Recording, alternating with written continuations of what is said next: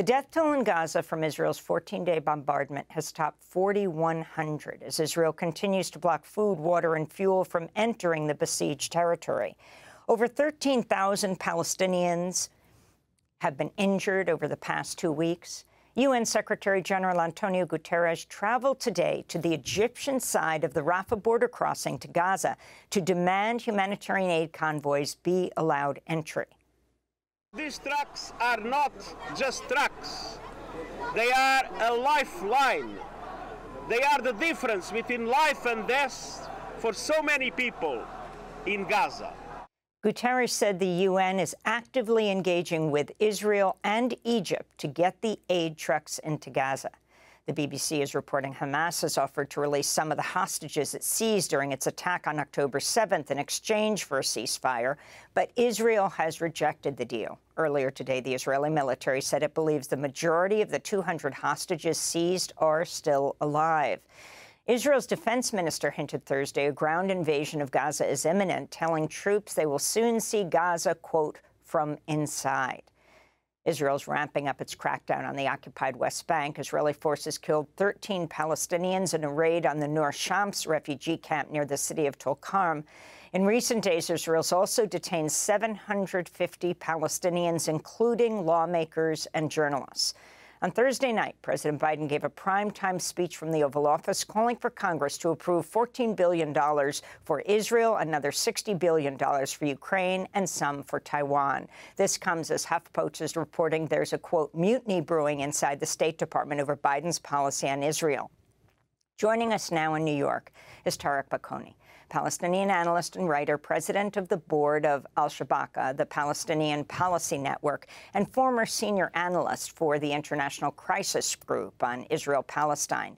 His recent piece for the New York Review is headlined, Gaza Without Pretenses. For years, Israel and Hamas maintained an unstable equilibrium that kept the Gaza Strip contained, but it was always likely to be temporary.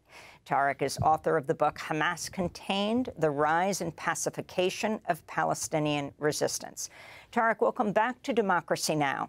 Before we go to the history of Hamas, I wanted to ask you about the current situation, the latest that we hear. The looks like a ground invasion is imminent. The Rafah border is still closed, although there had been a deal to allow in 20 trucks of aid coming from Egypt into Gaza, though those inside, medical groups are saying even 100 trucks a day wouldn't quite deal with the crisis and the need inside. Well, Amy, yes, the situation in the Gaza Strip is quite dire. What we see today is really a continuation of efforts by Israel to place the Gaza Strip under a complete blockade. And this has been ongoing for about 16 years now. And then after the offensive by Hamas on the 7th of October, Israel placed the Gaza Strip under what it called a total siege. What this means is that it's prevented the entry of water, fuel, electricity, and medicine into the Gaza Strip. Now, this is a form of collective punishment. We have to understand the Gaza Strip has about 2.3 million Palestinians. About 2/3 of them are refugees from homes in what is now Israel, and about half of that are minors and children. This is a form of collective punishment and is essentially reliant on a total dehumanization of Palestinians in Gaza. What we're seeing happening at the moment is that humanitarian aid is being politicized, that humanitarian aid to the civilian population in Gaza is linked to political goals, and any form of effort to try to de-escalate is being blocked by the U.S. The fact that the U.S. vetoed the UN Security Council resolution yesterday is an indication of its willingness to allow Israel to continue both its bombardment of the Gaza Strip as well as the strangulation of Gaza's civilian population through the blocking of entry of humanitarian aid. And explain what that resolution was that the U.S. rejected. Well, it was a resolution that was tabled by Brazil, and it called for an immediate de-escalation and a ceasefire. It was a humanitarian ceasefire, which meant that the bombardment from the Israeli authorities would have to cease and allow for humanitarian aid to come into the Gaza Strip and for the restrictions to be eased. However, we see that this continues to, first of all, the U.S. blocked the resolution. And then when there were agreements to have, as you said, 20 truckloads to enter the Gaza Strip, which is far less than the minimum that would be required to sustain Gaza's civilian population, there are still obstacles to the entry of those trucks. We also have to understand that Gaza's population has been forced by Israeli authorities to evacuate the majority of the northern parts of the Strip. This has resulted in a forced displacement of about the orders was for the forced displacement of 1.1 million Palestinians. Now, the Gaza Strip is one of the most densely populated strips of land in the world. Any form of evacuation is really impossible. There's nowhere for Palestinians to leave. What that means is that any kind of bombardment that the Israeli authorities are carrying out in the Gaza Strip are killing Palestinians in their thousands. And unlike in previous military assaults, here Israel is actually quite explicit about wanting to target civilian infrastructure, ambulances, healthcare centers, clinics, and the bombing is indiscriminate, as Palestinians in Gaza are reporting, by intent. This is Israeli Prime Minister Benjamin Netanyahu speaking Tuesday about Hamas. This is part of an axis of evil of Iran and Hezbollah and Hamas. Their goal, open goal, is to eradicate the state of Israel. The open goal of Hamas is to kill as many Jews as they could, and the only difference is they would have killed every last one of us, murdered every last one of us, if they could. They just don't have the capacity, but they murdered an extraordinary 1,300 civilians, which in American terms is like many, many, many 9/11s. That's Israeli Prime Minister Benjamin Netanyahu. Tareq Baconi, you wrote the book Hamas Contained. Can you respond? Well, I mean, this language that the Israelis and the American officials have been using to demonize Hamas has been entirely based in the effort to depoliticize the Palestinian struggle and to present any form of armed resistance against what is a violent apartheid regime as a form of terrorism. The impact of this is really to try to give Israel a carte blanche to continue dealing with the question of Palestine, with the quest by the Palestinian people to gain their inalienable rights through force and through a security doctrine.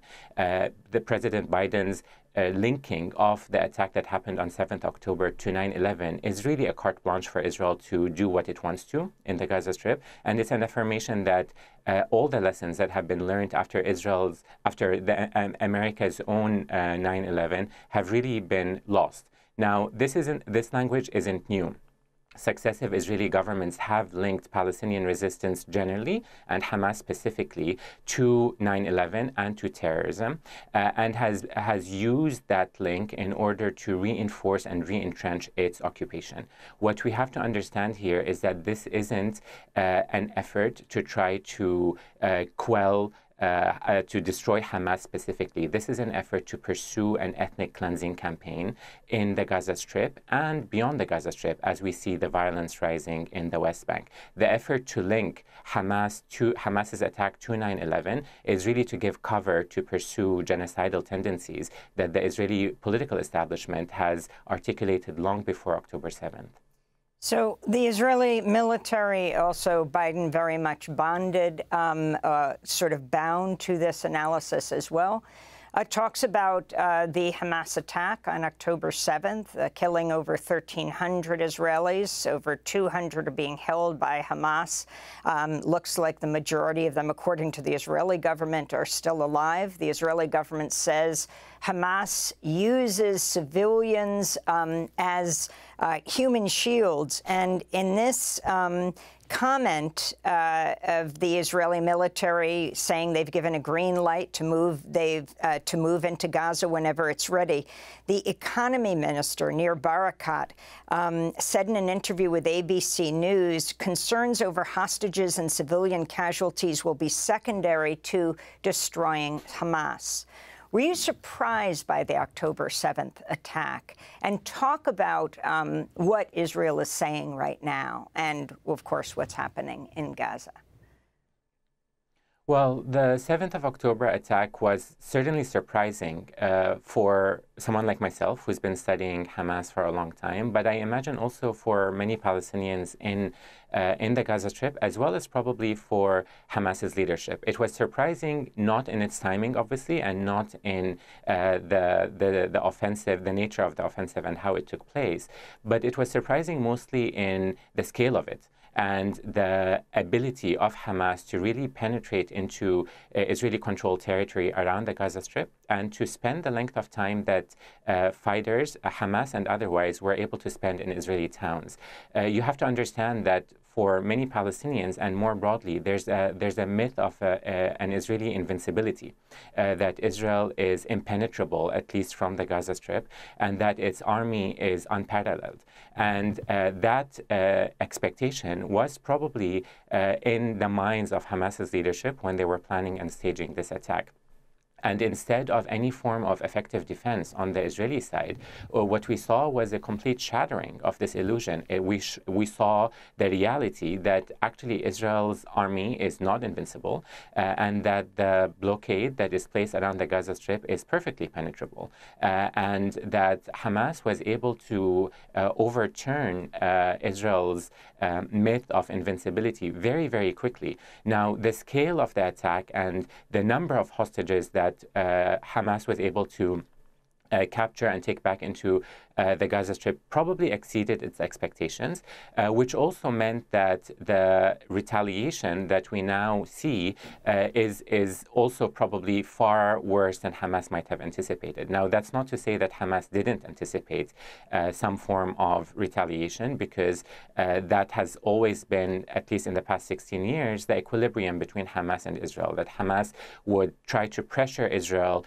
through rockets or otherwise to lift or ease restrictions on the blockade, because the blockade itself is a form of violence that's strangulating 2 million Palestinians in Gaza, and Israel would respond with disproportionate military force that would result in the deaths of thousands of Palestinians in the Gaza Strip. Now, the expectation has always been from the Israeli side that this situation is tenable, that it can be sustained, and it adopted what it called the military doctrine of mowing the lawn, that it would do this every few years, and then that this equilibrium would be sustained indefinitely. What we saw on the 7th of October was Hamas overturning that equilibrium and saying, actually, you cannot have any kind of calm or security for your citizens as long as your boot remains on our necks. The Palestinians will not acquiesce to their imprisonment silently. So that equilibrium has now shattered. I wanted to ask you if you could talk about Israel's involvement in Hamas gaining power. In 2009, Avner Cohen, a former Israeli religious affairs official who worked in Gaza for over 20 years, told the Wall Street Journal, quote, "Hamas, to my great regret, is Israel's creation." Another former Israeli official, Brigadier General Yitzhak Segev, said he was given a budget to help finance Islamist movements in Gaza to counter Yasser Arafat and his Fatah movement. Another former Israeli military official, David Chacham, said, quote, "When I look back at the chain of events, I think we made a mistake. But at the time, nobody thought about the possible results." Your response, Tareq Baconi. Well, the origins of that is really Hamas emerged as an offshoot of the Muslim Brotherhood chapter in the Gaza Strip. And the Muslim Brotherhood chapter was not a political party. It was a social party. And its operations in the Gaza Strip and throughout the Palestinian territories were actually granted licenses by Israeli occupying forces at the time. So there was a license for the Muslim Brotherhood chapter to operate openly in the Gaza Strip.